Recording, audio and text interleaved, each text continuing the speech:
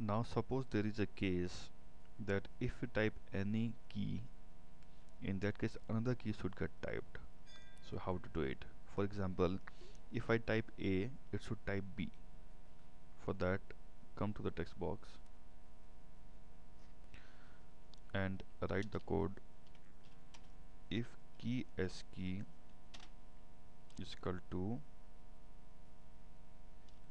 double quote A, or you can give value 97 for A, then write ND first, and there is a code called send key, and in the bracket you can see string as string, so you cannot use numbers, so you have to write double quote, now curly brackets, and give the value like A,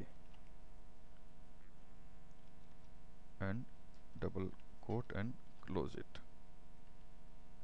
So now let's try.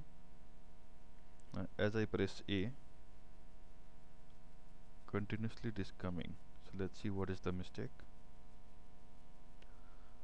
So now you can see the problem is 97 returns A and A is typed. You have to make it B actually. It should not be the same. A is 97 and B is 98.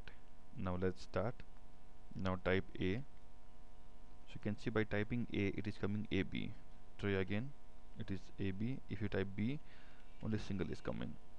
We want that A should not come. For that, stop the program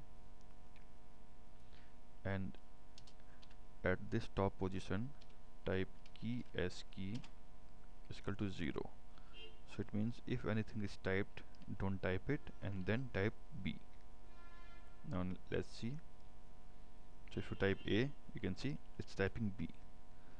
So this is useful in the case of combo box.